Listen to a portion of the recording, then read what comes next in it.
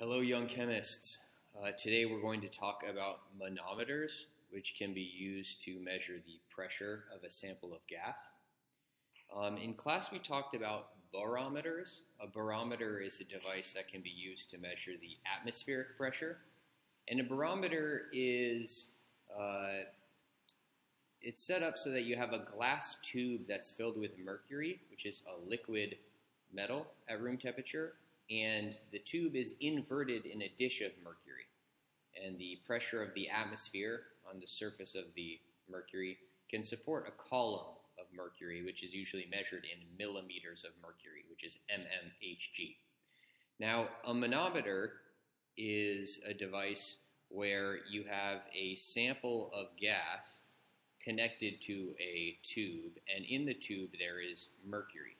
Now, we have both open end manometers, where one end is open to the atmosphere, and closed manometers, where one end of the tube is closed.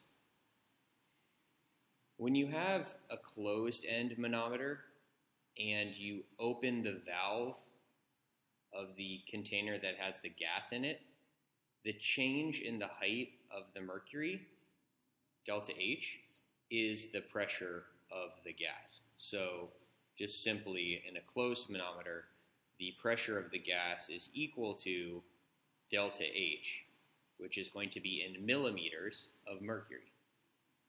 Most of the problems we'll do will be using open-end manometers, which in an open-end manometer, you have a sample of gas is in one container, and then you have a glass tube which has some mercury in it, and the other end is open to the atmosphere. So PATM is pressure of the atmosphere. If you were to open the valve to the gas would exert a pressure on this side of the mercury. And the atmospheric pressure is exerting a pressure on this side of the mercury. If you open the valve and the level of mercury is the same on both sides, that means the pressure of the atmosphere pushing down on this side is equal to the pressure of the gas pushing down on this side. So in this scenario, the pressure of the gas is equal to the pressure of the atmosphere. Now, if you open the valve to the gas and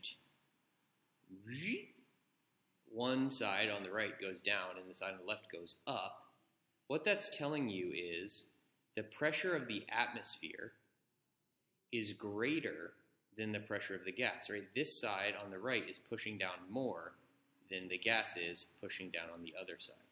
So in this scenario, the pressure of the atmosphere is greater than the pressure of the gas. And you can see here it says pressure of the gas is less than the pressure of the atmosphere. So the pressure of the gas is going to be the pressure of the atmosphere minus delta H. In contrast, if you were to open the valve and the mercury level goes down on the left side, the side that has the gas sample, and up on the right side, this tells you that the pressure of the gas is greater than the atmospheric pressure, right? It actually overcomes the atmospheric pressure and goes up. So in this case, the pressure of the gas is greater than the pressure of the atmosphere. And if you were calculating it, the pressure of the gas is equal to the pressure of the atmosphere plus delta H. So in these problems, it's really all about just figuring out, based on which side of the mercury goes up or down, is the pressure of the gas larger than the atmospheric pressure or lower than the atmospheric pressure? If it's less than the atmospheric pressure, then the pressure of the gas is just the atmospheric pressure minus delta H. And if it's more than the atmospheric pressure, then the pressure of the gas is just the atmospheric pressure plus delta H. Now, when we're talking about delta H, the change in height, that's in millimeters of mercury. So it's important that all of our units of pressure are going to be in millimeters of mercury. Let's do some example problems.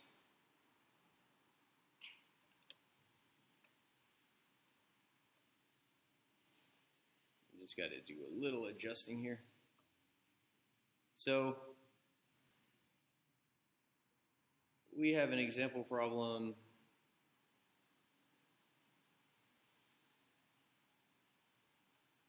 It says A container of gas is connected to a manometer. The mercury level is 65 millimeters lower on the side connected to the gas sample. If the atmospheric pressure is 758 millimeters of mercury, find the pressure of the gas. That question shouldn't be there. Basically, we're finding the pressure of the gas, so excuse that question mark. So first of all, we need to make sure that all of our pressure units are in mmHg. And the mercury level here, it's in millimeters, so that's good, and the atmospheric pressure is in millimeters of mercury, so we don't need to do any conversions on that. So step number one, that's just check, we did that, okay? Now, step number two, it says draw a manometer if one isn't provided. Okay, so in each case, we're going to have a vessel. The manometer tube is going to go up and over and up, okay, kind of like this. This is going to go up and over. So I always like to sketch a manometer. This is open to the atmosphere. So here, this is the pressure, PATM, okay, pressure of the atmosphere. And they tell us that that atmospheric pressure is 758 mmHg. Now, this is the valve, and we have, this is our gas sample. It tells us that the mercury level is 65 milliliters lower on the side connected to the gas sample. So the side connected to the gas sample is going to be lower, and the side open to the atmosphere is going to be higher. So this, quick shading in, this is our mercury. And if we were to go from here to about here, that's our delta H, it's equal to 65 mmHg.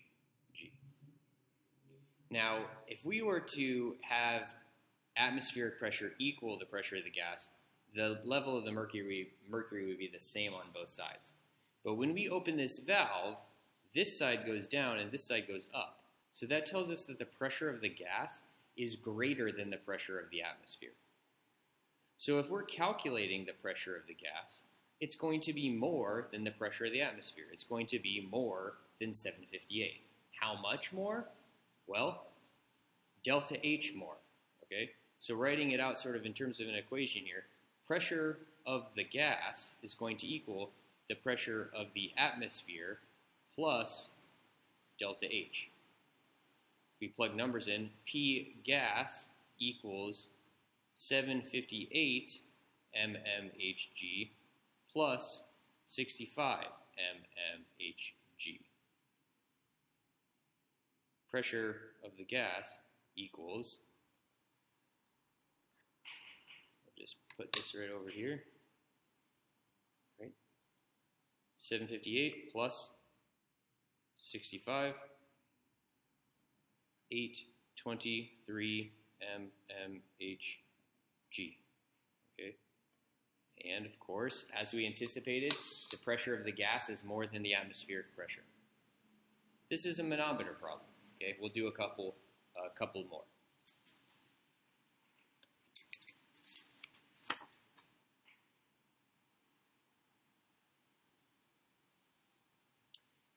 I do have just a little summary here for you. You can see this. It says, and this was also at the diagram at the beginning of the video, right? Solve for the unknown. If the pressure of the gas is more than the atmospheric pressure, then P gas is the pressure of the atmosphere plus delta H. And if the pressure of the gas is less than the atmospheric pressure, then the pressure of the gas is P atmosphere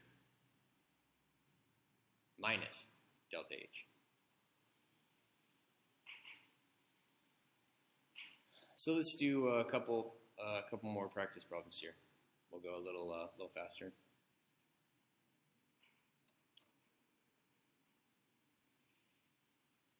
Okay, so this question says, an open manometer is filled with mercury and the closed end is filled with ammonia gas. So I'm going to start, of course, by drawing my manometer.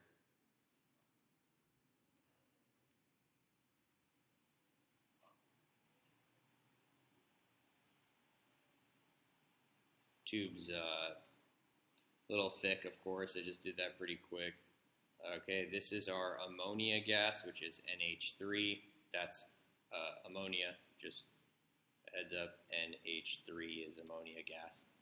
Okay. It says that the mercury rises 23.4 millimeters on the side of the manometer attached to the ammonia gas. So that means it's higher on the side with the ammonia gas, and it's lower on the side exposed to the atmosphere. This is the pressure of the atmosphere. Okay. Now it tells us that the atmospheric pressure is 716 torr. This is the mercury. Now, when we open the valve, this side goes down and this side goes up. So that tells us that the pressure of the atmosphere is greater than the pressure of the gas. So the pressure of the gas is going to be less than the pressure of the atmosphere.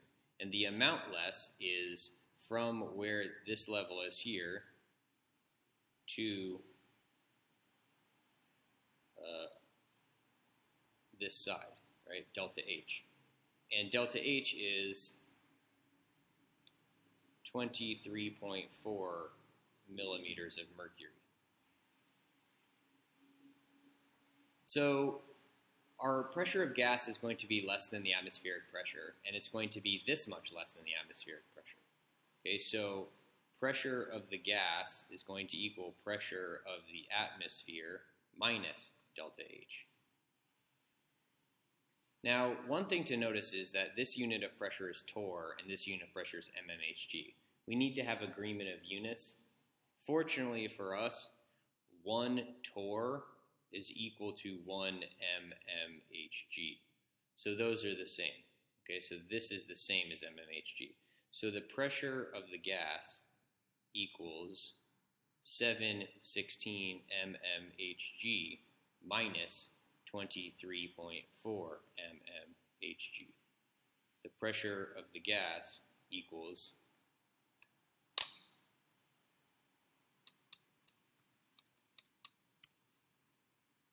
692.6 mmHg. All right. We'll do another one. This one says, an open manometer is filled with mercury.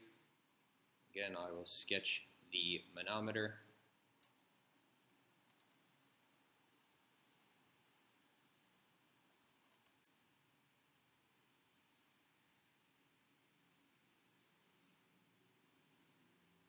Open to the air.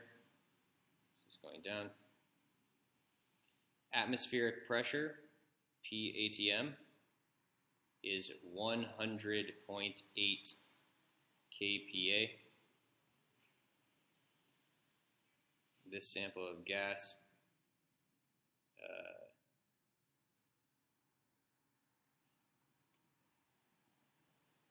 it says that it's 12.1 millimeters higher on the side open to the atmosphere. So it's going to be higher on this side, lower on this side. This amount, delta H, is 12.1 millimeters. That's mmHg. This is our mercury in here. So the fact that it's lower on the side that has the gas means that the gas has more pressure than the atmosphere does. Okay, so the pressure of the gas is more than the pressure of the atmosphere. And the amount more is delta H. So pressure of the gas, in this case, is going to be the pressure of the atmosphere plus delta H. Now, our pressure of atmosphere is in kPa. That's not mmHg, that's kilopascals. We need to convert that. So a couple of equivalent statements. 1 atmosphere is equal to 760 mmHg. That was the one that I had some students memorize in class. And 1 atmosphere is also equal to 101.3 kPa.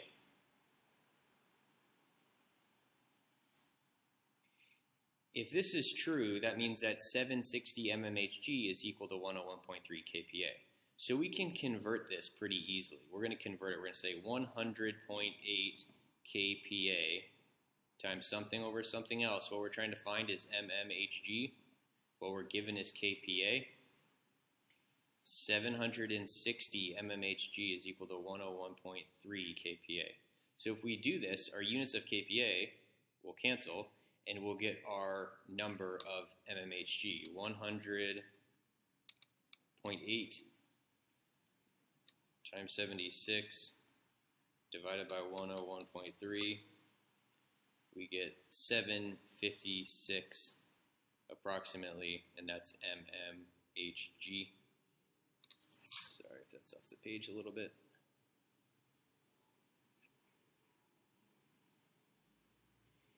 So now that we have our units in mmHg, pressure of the gas equals 756, I'm doing a little rounding here, mmHg plus 12.1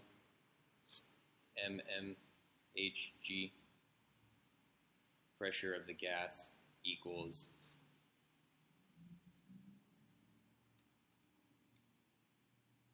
768 mmHg.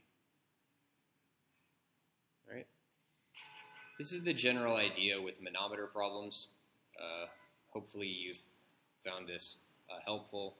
But again, big idea here is that the pressure of the gas is equal to the pressure of the atmosphere plus delta H when the pressure of the gas is more than the atmospheric pressure, and pressure of the gas is equal to the pressure of the atmosphere minus delta H when the pressure of the gas is less than the atmospheric pressure. And you know that it's less than the atmospheric pressure when the gas is hot. When the mercury is higher on the gas side, that means that the atmospheric pressure is greater. When the mercury is higher on the atmospheric side, that means that the gas pressure is greater. Okay? So this has been a little discussion about gas manometers. Keep on working. See you in class.